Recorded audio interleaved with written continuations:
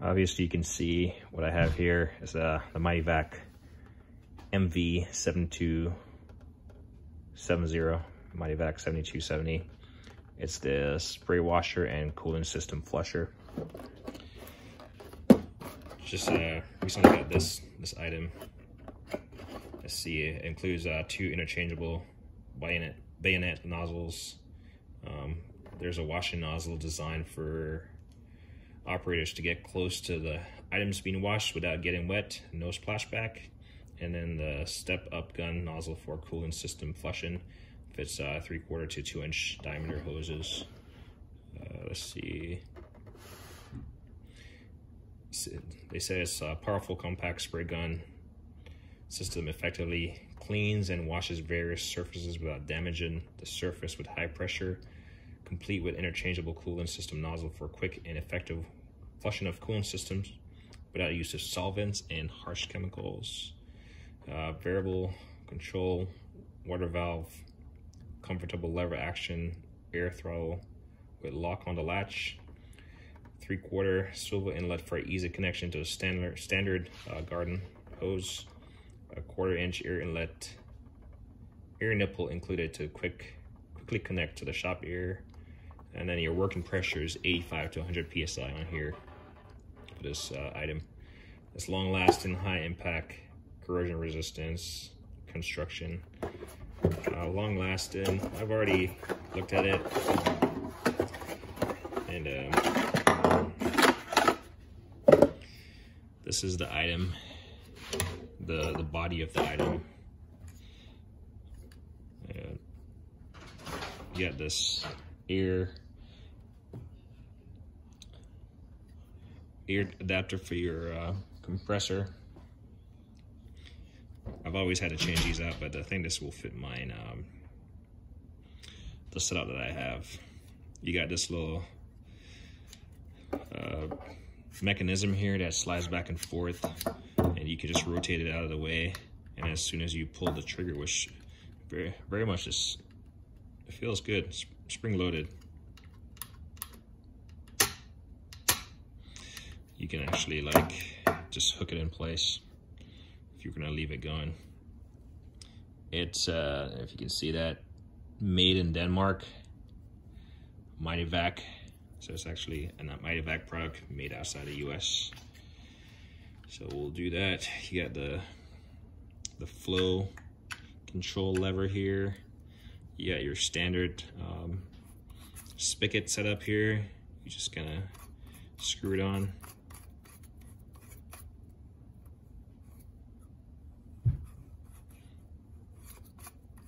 Feels good, feels solid, not gonna fall apart. This is this has a nut that doesn't appear that you can actually remove it, but nonetheless, a little pin that holds the trigger mechanism in place.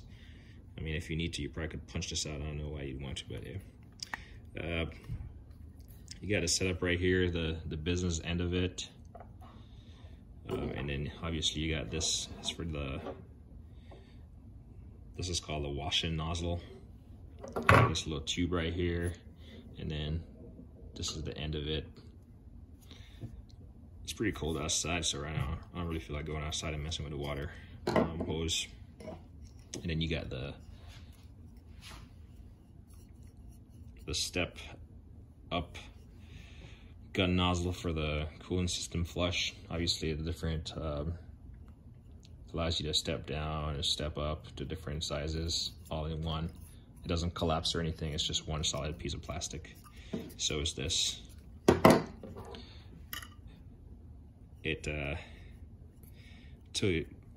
So mine initially came with this like little piece right here broken. So you got on both sides you have this little plastic piece that has a little cutout on it. Mine was broken on this side. I tried using some 3M black super weather strip adhesive on it, and it's probably gonna fall off. It's not fully secure. I wasn't gonna return it just for that, really. Probably be more time and effort. But to install it, You just gotta pay attention to these little divots inside of here. I got them on both sides. You can see one right here, a little cutout right there. See if I can get some light. You see the little cutouts that I'm talking about? Right there, right here, and right here. Pretty much on opposite sides. So you pretty much just gotta align them with these little divots on here. So once you align those two, you can like just pull back on the unit and twist to lock it. Doesn't really have that much of a positive lock. I guess it does. So you can see I've aligned them and inserted them. So I align them. Because if you try to push any other angle, you're not gonna get, it's not gonna pass that little lip. There's no room for it to go in. So you gotta align the little cutouts, push. It just has like a really tight suction fit. And then once you align them, you can lock it in place and it's not going anywhere, right? Then you can connect your standard air hose to this, or water hose, connect your compressor air and go to town. Flushing out your coolant system. Typically for a coolant system, most people will just drain it and refill it, but this is an option to do a drain the system with the old coolant, flush the system with water. Ideally, you don't want to use distilled water to flush the system. Obviously, you don't get distilled water out of your hose, but I would probably flush it with this, and then, you know, from the top, I'll just probably pour some distilled water through it. I don't know. Flush it like that, and then to undo it, you just twist. It's pretty explanatory. You just untwist it back to where you initially twisted it on, pull. And it's the same setup for this. It has the same cutout. Just pop it on there, and then you twist. And once you twist, then it's gonna be upright. They actually do have model numbers on these ends. I'm not sure if you can purchase them separate if they were supposed to go missing, but it's the Mityvac MVA 720, and this one is the MVA 430. I'm not sure if they sell additional pieces to this. It doesn't mention anything. I mean, you can see on the demonstration, the guy has his garden hose hooked up and his air compressor is hooked up right there, and he's doing his thing. So, I look forward to using this, really. Sorry, I got tired there a little bit. I look forward to using this to flush my my coolant system up. I'll probably just drain it, because my coolant is pretty much fairly new, so I'll probably just drain it, flush the system, and then refill it using the one that I drained, so I'm not, you know, wasting stuff. But yeah, as far as feel, it's solid. There's no wiggle. I mean, this is not, it looks like there's a joint right here, but I don't want to twist too much, but there's no play in there. The air chuck here is fully seated. You might have to change it out if it doesn't fit yours. The lever right here, you know, it's a yellow, and it gives you positive control. It's like a firefighter, almost. I don't know.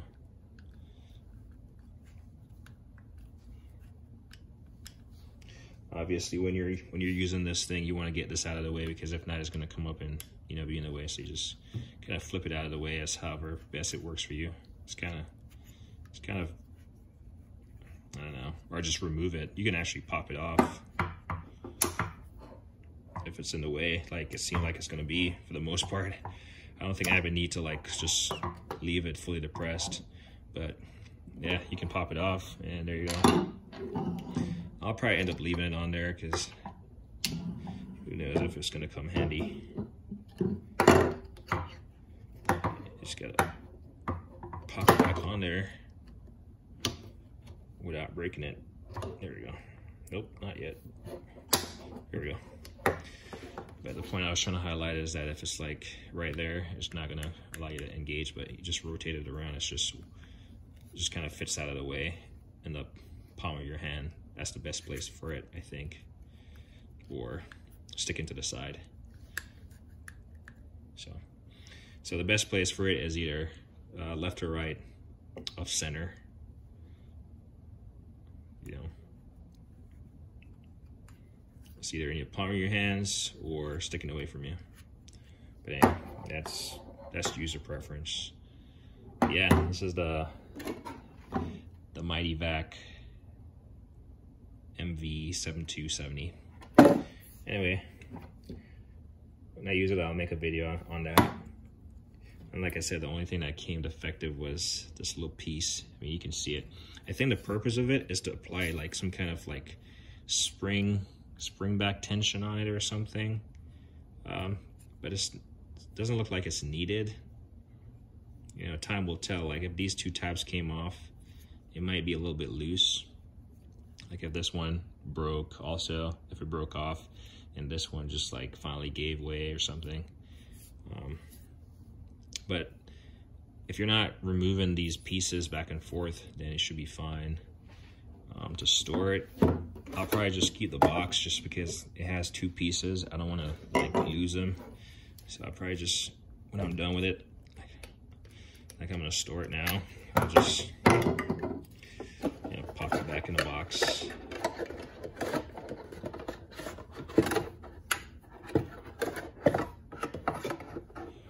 Just because it has multiple pieces, I don't want to lose them, or I could put it in my toolbox or something. But I figure this is probably the most effective way to store it and not lose it.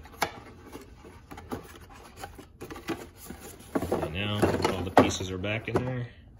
Let's see.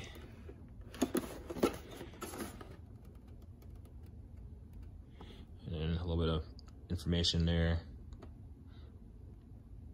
But it's made in Denmark, and something about Lincoln, St. Louis, Missouri. I guess that's where Mityvac is located. Yeah, pretty nice unit. Anyway, check it out. Yeah, like it, don't hate the thing.